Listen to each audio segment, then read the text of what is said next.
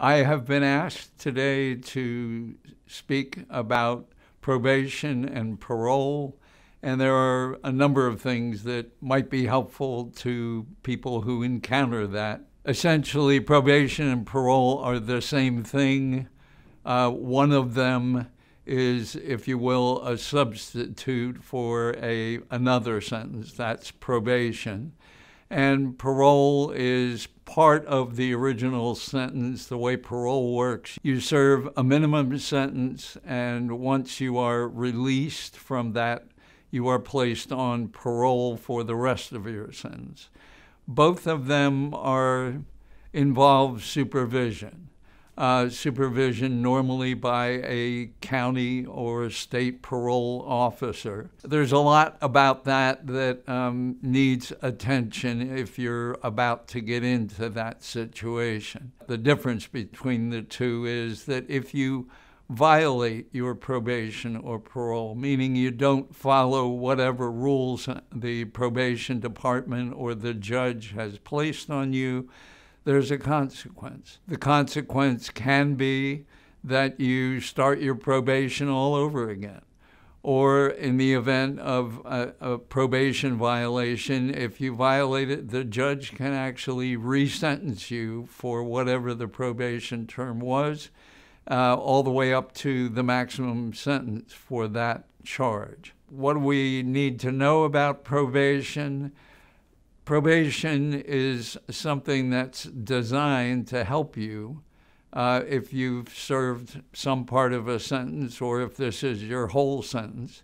Help you in the sense of kind of looking after you, maybe almost a parental type of thing. That's the ideal.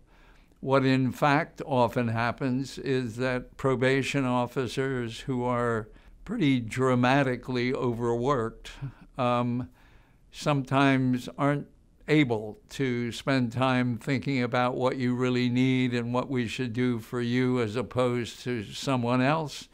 And instead, they are put in a position where pretty much all they can do is enforce the rules. Pretty much without exception, probation and parole officers really would like to see you succeed, although not all of them are really able, and in some cases even not willing, to help you succeed. So bear in mind that their goal is to get you through this without you having any problems, without you violating the rules. There are a lot of difficulties with that. For instance, if you are, depending upon your ethnic background, depending upon your upbringing, where you're from, and how you grew up seeing things, it may be difficult to interact with your probation officer.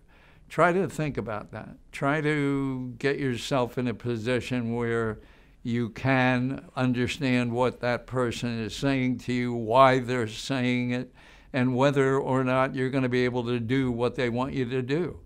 And if for some reason you can't, let them know that.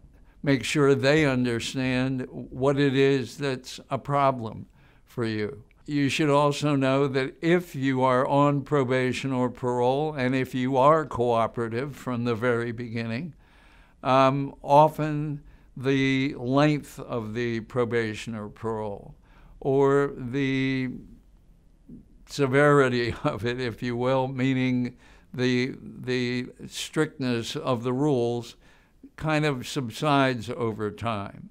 You might have to be reporting in once or twice a week when you first start, and by the end of 6 months or a year, you'll probably be down to maybe once or twice a month. That will happen if they know they can trust you, if they know that you're working with them as part of this program. Don't resent it. Judges make decisions, if you think about it, in the case of a criminal sentence, if it was a guilty plea, the judge has probably spent about 4 or 5 or maybe 10 minutes with you at the time of the entry of your guilty plea, and maybe a similar period of time at the time of your sentencing. So This is not somebody who has had the ability to sit with you, talk with you, get a feel for who you are.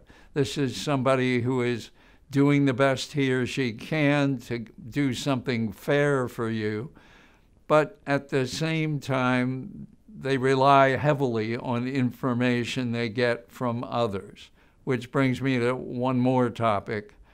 Before most judges will sentence you on any charge, they require something which Pennsylvania calls a pre-sentence investigation, meaning you meet with somebody from the probation department. That person does a pretty thorough background check on you, and that includes your criminal history, your medical history, your educational background, your employment record. They put all that together in a fairly lengthy report which goes to the judge before your sentencing. So please bear in mind that the individual who is writing that lengthy report will also have some effect on what happens with respect to your overall sentence. And bear that in mind. And by that, I would simply suggest, no matter how difficult it is under the circumstances, it's always a good idea to acknowledge if you're actually pleading guilty to something or have been convicted. It's a good idea to take responsibility for what you've agreed that you're guilty of, and express some remorse. Many times people are charged with things they don't even know at the time are going to be criminal. So just think about that when you are interacting with your probation officer. Just understand that it's a period of time in your life when you don't really have total control over what's going to happen and how it happens and where it happens and so forth. And many times who with it happens. You may be involved with an individual who was also involved in the crime, either a co-defendant or a victim or something like that.